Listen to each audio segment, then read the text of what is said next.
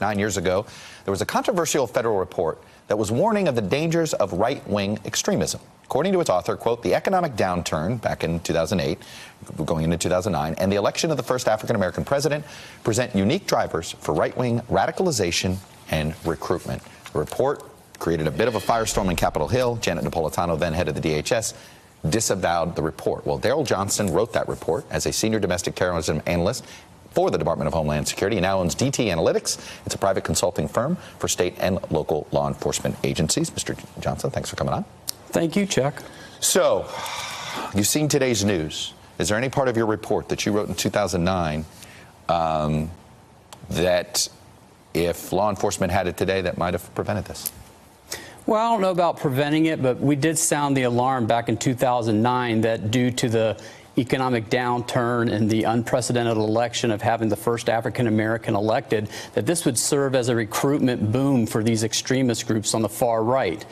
So we have anti-government groups, we have hate groups like white supremacists, we have people that don't even want to be U.S. citizens. They're called sovereign citizens.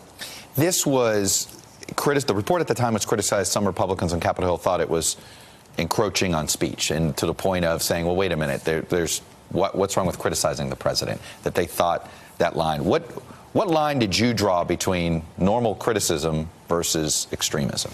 Yeah, so there was 2 points of criticism. One was the fact that we pointed to returning military veterans coming home to a downturn in the economy, not getting the health care that they deserve, and that they may be susceptible to recruitment by these groups. Not that they would just go out and join these groups arbitrarily, right, but that they would actually be targets of recruitment because of their military training and their leadership.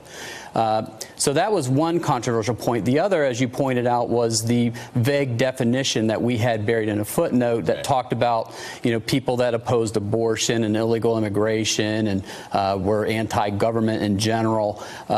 Taking that definition out of context, I could see where there was confusion. But within the scope of the document, we were talking about violent extremism, criminality, terrorism. And so that's kind of where the message got lost, is when that mischaracterization occurred.